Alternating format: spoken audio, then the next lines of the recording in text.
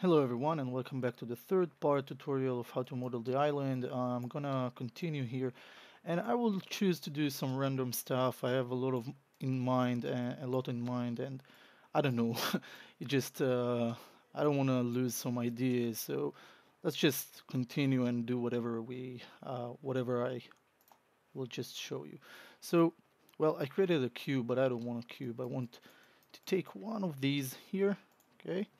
And what I will do here is I'm gonna duplicate this thing and I'm gonna move it just here like so, and I'm gonna scale this up using the vertices and just stretch this to about so, like that. Okay, I'm gonna press F8 to bring it back to object mode, Control D to duplicate this and move it to the other side here, and I will take one plank here, Control D to duplicate it, move it along up here, and switch to rotation tool, hold down the J key, rotate it that way, and this way we will basically have some sort of gate here. Oh, sorry, I've done something wrong. Let's press F8 to bring it back to object mode. Gonna squeeze this a little bit, move it here and there. I will put it there, you see, in this fashion. Control D to duplicate it, move it to the other side. We will have two of them there. I'm gonna, you know what? I'm gonna right click, choose vertices. I'm gonna stretch this one a little bit there, and this one a little bit there. So I will delete the other one and just duplicate this one. So this one, Control D, duplicate this, and if you choose, you can make it a little bit higher. Guess a little bit higher, it will be fine. And you want to stick this to the ground, so just pull these vertices and just insert them inside that way.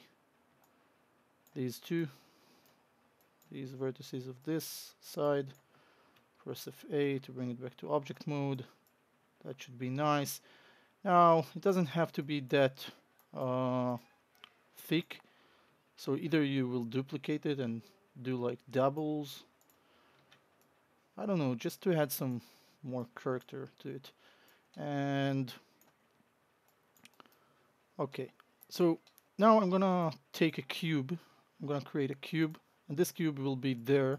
So I'm gonna scale my handles with the for the move tool and bring this cube here, scale it up a little bit, and I want to place this thing here, this area. Okay. Now I will use the one of the scalp tools in order to flat this area here. So let's try with the wax tool and shift. And I'll try to flat this area a little bit. Okay, so all right, maybe bring this up a little bit here, like so. All right, let's continue with the cube. Switch to selection tool, grab the cube, and what I will do here is I'm going to create sort of a generator here. So I'm going to grab these vertices of the cube and squeeze them a little bit so it will get this shape. Okay, I will lower it down some and press F8, bring it back to object mode.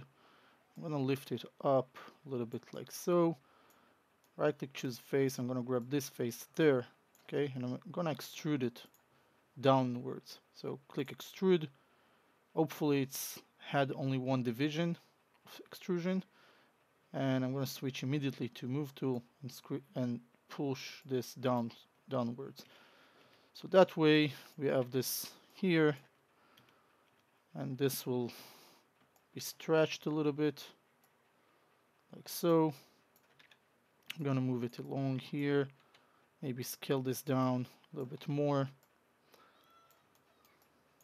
Yeah, we need to maintain proportion, so I'm trying to do my best here with this. All right, like so. I'm gonna add some edge loops in order to create something. So this will need a little bit of work. So shift right click, choose insert edge loop. Okay, let's do options. Reset the tool, so that way we only add one in a time, one at a time. Okay, and you know what? First, sorry, I'm gonna bring it back to object mode. Choose edge, grab this edge, control right click, and if you hold them both together, you will see this menu, and choose edge ring utilities to edge ring and split. This will create a split according to the edge that you selected. Okay, so if I would select this and do that, it will create an edge that way. Okay, crossing that way. So basically, after you done this one time, you can just press G on your keyboard and it will do the same. So I can like do here one, select this edge, press G, and it will repeat the last function that I've done. So right now this edge is loop selected. Shift double click on this one, and you can use the scale tool to bring them to about so. And I'm gonna add two more. So I'm gonna grab this one, press G, this one, press G. It's still the last function, so we can use the G, and I'm gonna bring those two here near to the center one. Okay, now I'm gonna grab one of these and press G, so it will create this one, and I will be able to move this downwards if I will hold on the shift right click and choose slide edge tool. Now with this, if I middle mouse click, hold and drag the wheel, okay, the wheel of your mouse, and drag, you can see it's just sliding over all those edges. It's not forming them as if I would take the move tool and do something such as this. Okay, so this is why we are using the slide tool. So I'm gonna undo that just to bring it back to what I've just showed you. Control right click, edge ring utilities to edge ring and split, because the last function became the slide option. And then I will slide this down a little bit, so, and you can grab this, control right click, edge ring utilities to edge ring and split, and middle mouse click, hold and drag, because we are still on the slide. If you are not in the slide option, just shift right click and choose it. Okay, now every time you move it, you can make a big moves, but sometimes it will just snap, you see. So if you want to get closer, you need to sometimes release the middle mouse button and then click again and then move it slightly more, and then release again and move it slightly more. So that way it's much more controlled. Okay, see? All right. Now I'm gonna add one more edge, maybe two later on, but we'll see. Shift right click, insert edge loop. I'm gonna add one edge loop here. Okay, now these two, they are like doors, okay, that open up, well, open in the up direction, like, you know, those fancy cars. So I just want to grab this one. Sorry, I will grab only this window here. And what I will do, I will simply press delete to delete this thing, okay? And with this one, I will grab this face and this face and this face, okay? I'm gonna click extrude once, and see I have the handles here on top of this face. Now I want to make sure that they are still there. So what I'm doing here is I'm tapping on one of those cubes, and then you just click and release on this one or this one or this one, and then you will get the middle one. You grab the middle one and you click, hold, and drag it, so you will have this nice little frame there. Now you will click extrude again, and this is applied to all of them that has been selected. Okay, so I'm pushing it inside a little bit and then extrude it once more. Tap on one of them, grab the middle one, squeeze it inside just like I did with this frame. here. So I'm squeezing and creating a frame there. Now, I don't want this frame to be that noticeable. I just want it to be a thin, very thin frame. Now, if you are not managing to do this, then leave it, okay? But you can use the scale axis to modify it a little bit more gently, like. But anyway, we want to make it even frame. Let's undo that and simply click extrude again and move it outside like so. And now what I will do, I will go over mesh and choose to poke face. Edit mesh, poke. This will poke this face in that way. So you're familiar with this. I hope so, that in some sort of metal plates like doors like that, you can pull this just to add a little bit bevel to this. And then you can do this also to this one and to that one. So it's not flat, it has some bevel to it. Now we will deal with this one, okay, these faces here. So I'm gonna press F8, shift right click, no, you know what, right click, choose edge, grab this edge, control right click, edge ring, utilities to edge ring and split, and then I will double click on this edge, shift right click, bevel edge. This will it will create two edge loops out of one, and it will put them in the center, like in equal distance from each other. So what you can do here is either grab these, you can either, use this fraction in order to move them a little bit away from each other. You can add segments, but we want only two, so it's set to 1. And you can simply grab, double click on this one, shift right click, and you know what? No, let's do this that way. I'm gonna grab these vertices, okay, see? And I'm gonna move them towards there, and then I will bring these, making sure that I'm grabbing only those that I need, and move them close, but making sure that I'm creating this frame here. You see, this is the frame, so I want it to be somewhat equal.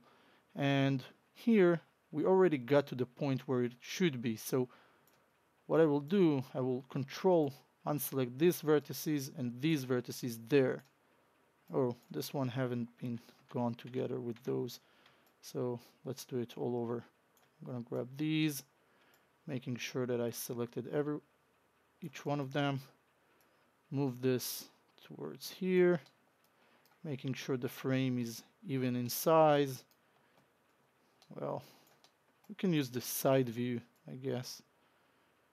And then control to unselect this, control to unselect these, and move those accordingly there. See?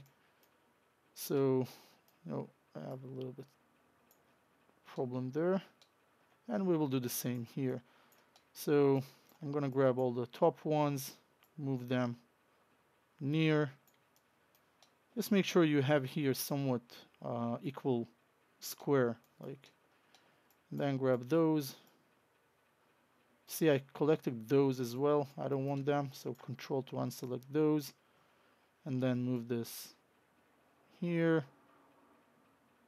and then let's see, okay, control unselect these, control unselect these, move this here, that's cool. Press F8.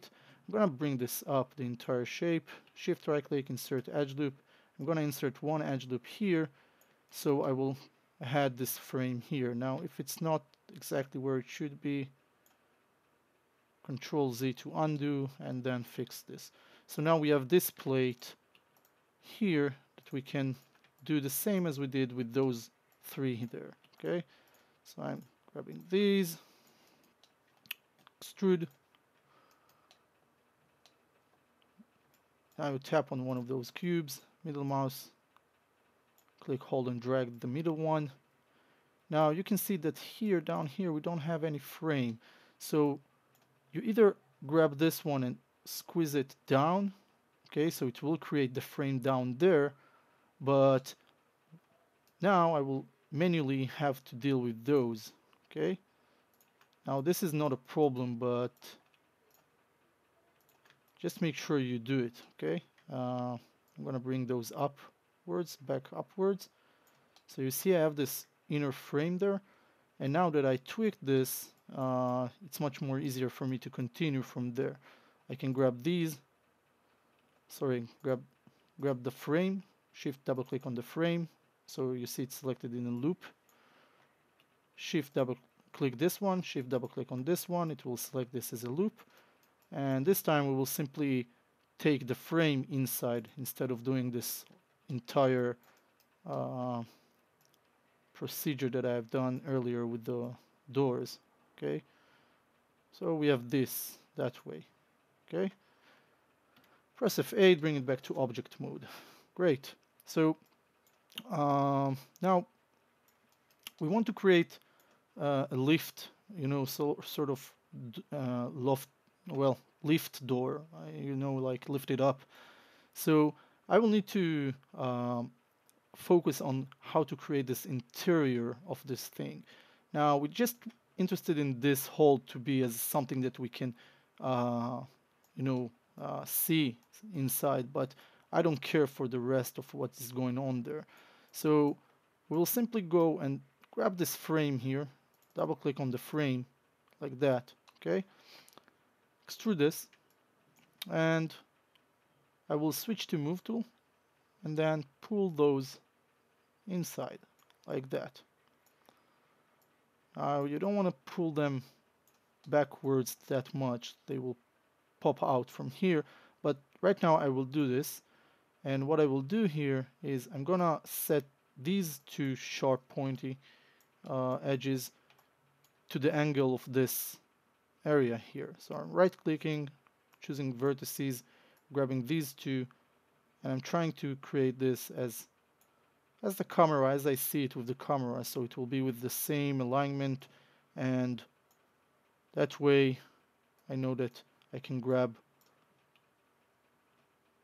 right click, choose edge, double click on this edge, choose mesh, fill hole, and then I will simply grab this face here and move it inside, just a little bit inside. After you pass the wall like this, walls, just make sure it's a little bit more inside and it's not intersecting with other areas here. Press F8, bring it back to object mode, and that's cool. So right now, there are, you know what, there is another option. It's either you grab this and maybe move it back, and then grab this edge here and just fixing this as like a flat sort of I don't know, like controller plate, tablet, or table. So yeah, let's keep it that way. And yeah, I think that this is it for this part. We'll continue the next part, and let's save this file, save scene as. I call it Island 3, save as, and I will see you at the next part. Thank you for watching, have a good day, and see you at the next part. Bye.